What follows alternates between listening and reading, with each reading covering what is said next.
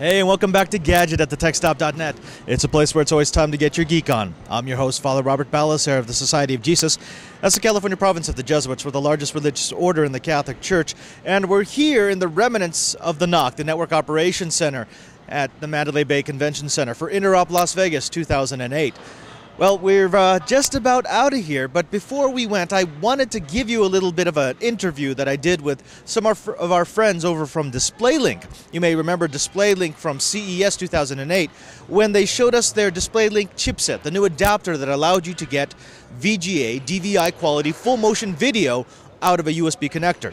Well, check it out, and thanks again for stopping by the Tech Stop.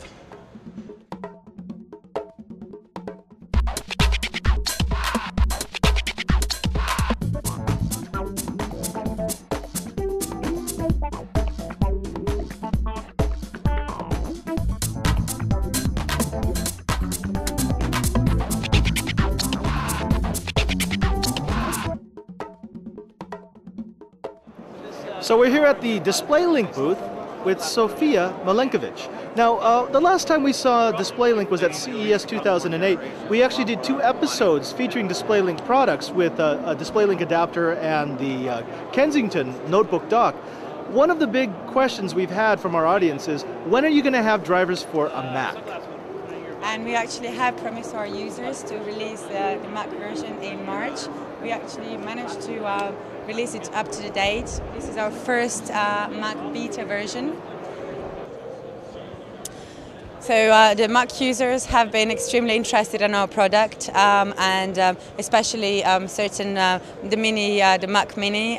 There is no way of adding extra displays without DisplayLink. So the demand has been extremely high. Our engineering team has been working very hard to develop this driver, and we are still continuing. This is only the beta version, but we're getting there. That's on a MacBook Air. Well. Yeah, absolutely. So finally, this allows our Mac users to add multiple monitors to their Mac Airbook, the Mac Mini, which they probably already know that it is impossible without a DisplayLink solution. Right, I was just thinking about that. With a MacBook Air, there is no external VGA or DVI out, so pretty much you have to do it this way. Absolutely. So with a single USB cable, you can add up to 6 monitors. It is working, as always, perfectly. You disconnect and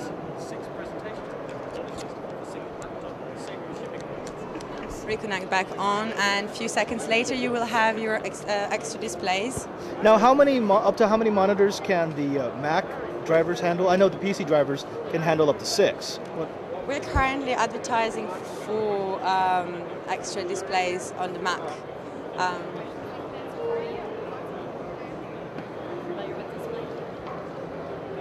All right, fantastic. As you can see, it's working perfectly well. So what else have you brought to the show? So another demo that we have here, we would like to make our users aware that not only that our solution is more cost effective, but also there is the green IT coming into the question.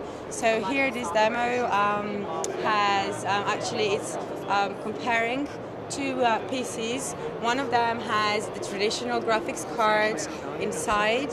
The second one has our solution. So this is the DisplayLink software on it. Both PCs have 2 displays attached, exactly the same content displaying, but as you can see, there is a difference in the power. So this is the power by DisplayLink solution, and then almost double than that using power for a traditional graphics card. And that's just because you don't have to have a higher power graphics card to run multiple displays. Absolutely. That's fantastic. Okay, so we've got the multiple displays, we've got the MacBook Air, we've got the lower power consumption. What else does DisplayLink have for the show? And we have proved that our wireless demo is definitely working. So here now with a wireless USB hub available anywhere nowadays, you can add up to 6 monitors. It just works plug and play. So on a MacBook Air, on a green PC, on a wireless USB, what else do you have at the show? The very latest and greatest is the Minimon that we have that is actually available now with a Samsung 22 inches monitor. But this display is actually standalone. It is a USB powered. Again, very low power consumption, and very easily you can add an extra display for your MSN or email, as you can see here. Right. So it's sort of a complement display. It's supposed to hold your IM client or your Jabber, your Twitter, whatever. Absolutely. So you can just extend your desktop onto a mini-mon. I know that normally you were only bundling this with, say, Samsung monitors in the past. Might these start being available for just regular purchase? So we're expecting this product to be available standalone by the end of the year, around Christmas time, but also we're expecting to have this product with many other customers.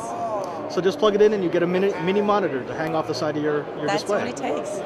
I notice over here that you actually have the innards out and displayed. So you can see. I don't see a power connector. I only see the USB connector. This is only USB powered, so that's all you need. So the entire display, including the LCD, is powered via USB. Absolutely. That's fantastic. I mean, that's something that you could use. I could see you using that on your notebook on a plane. You display your movies on this while you keep your notebook in the bag. Well, thank you very much, Sophia, and good luck with DisplayLink on the last day of the show. Thank you very much.